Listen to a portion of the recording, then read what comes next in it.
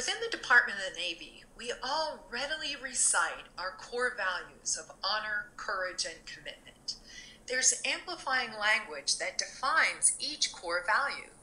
The words that help us understand commitment are, as a team, improve the quality of our work, our people, and ourselves. Foster respect up and down the chain of command. Show respect toward all people without regard to race, religion, and gender. Always strive for positive change and personal improvement. As we finish our series on signature behaviors, number 1 tells us to treat every person with respect.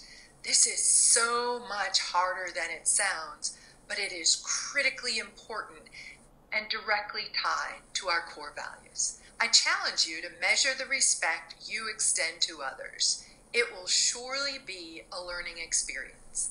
Lead well this week.